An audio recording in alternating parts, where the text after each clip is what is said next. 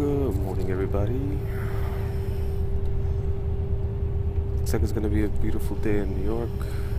Right now, we are approximately 2.5 hours away from New York City. We just made our last pit stop, and Travis, he pretty much told us that he has to slow down because he's been cooking the way, in other words, speeding, so he could get in trouble. To summarize, this bus came from Toronto, Canada, and then it went to Buffalo Airport, and then to Buffalo, and then from Buffalo, it's headed straight to New York Express.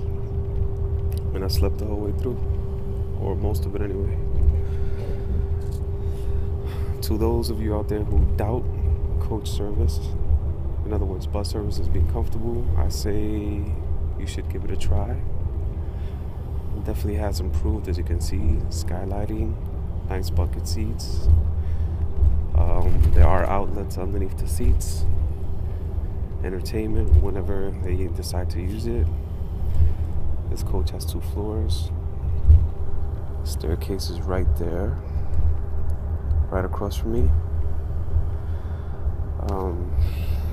Each seat has mesh pocketing for any stowaway materials, and so on.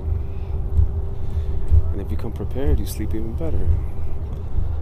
Like this thing here saved the day for me, and I'm referring to this neck ring that I can't brag too much about, as well as a nice fleece blanket, and I'm good to go.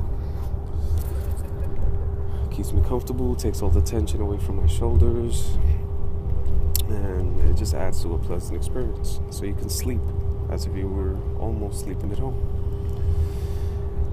And, you know, it can make a day trip seem worth it without the added expense of staying overnight. Alright, so my next check-in will be in New York City. Have a good day, everybody.